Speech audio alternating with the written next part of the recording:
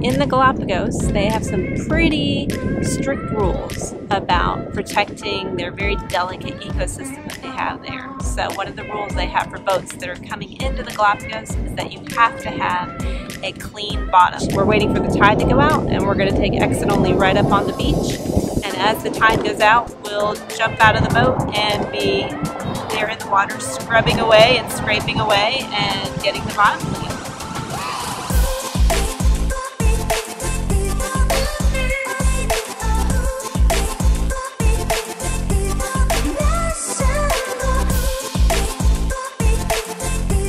Some jobs are big, some jobs are small, and some are medium. This was a big job, bigger than I thought it would be. The keel sunk in the sand a little bit, but it didn't keep us from doing our job. And at about midnight, the high tide is going to come in and float us off the beach. I hope. If it doesn't float us off the beach, I'm going to be really disappointed. This is an engine intake cover. We've cleaned all through holes, and there were barnacles and stuff underneath because they just grow.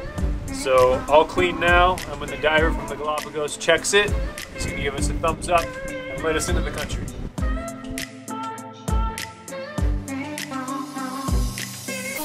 At about 7 a.m., I heard a loud noise, bam, that sounded like a gunshot, and I thought, what is that?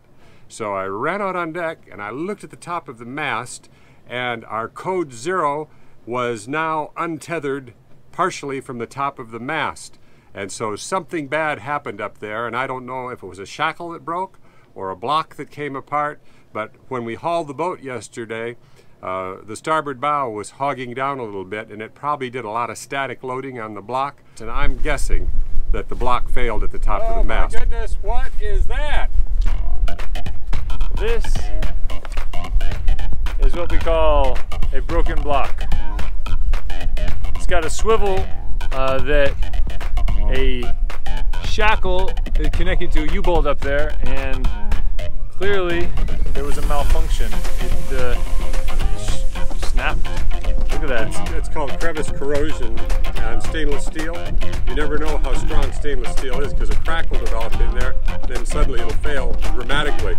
Thank God it did it here in Espiritu Santo, because we can fix this. If this had happened on the way to Galapagos, this would have been really, really, really inconvenient.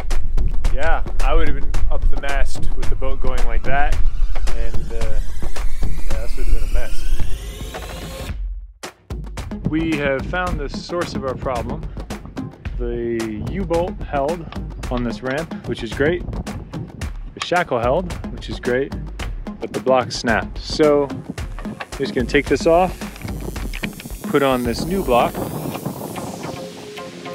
and we should be in business.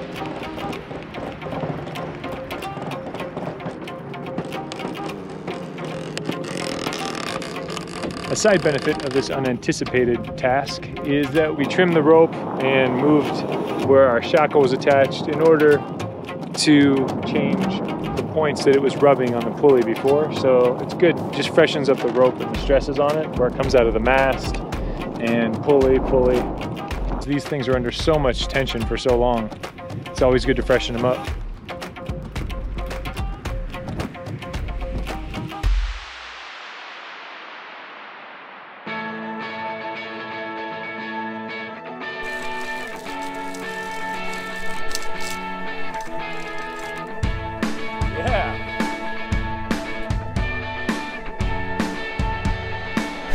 You guys excited to go offshore?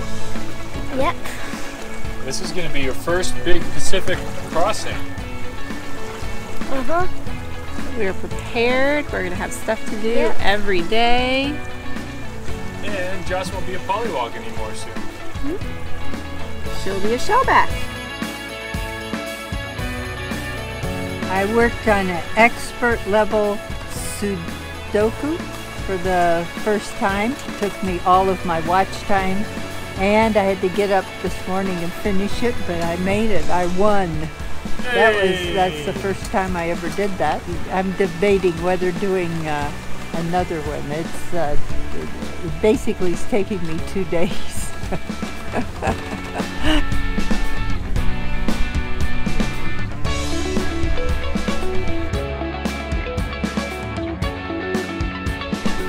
I woke up this morning, I took a look up at the top of the mast and I couldn't believe my eyes. Our static electricity dissipator lightning rod was bent over 90 degrees flat, and not only that, our wind anemometer was no longer working. So in the middle of the night sometime when we were moving along at 8 knots, a bird must have slammed into our lightning rod because he couldn't see it, it was so dark, and bent it over so now it's horizontal. So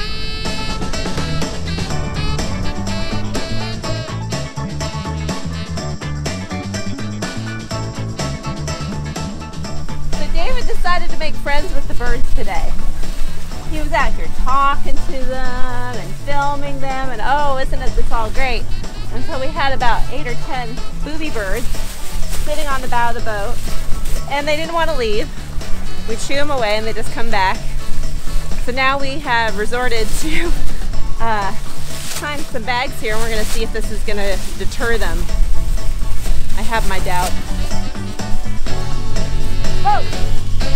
Man! These birds! What, did he try to land on my head? He's coming back. He's here again.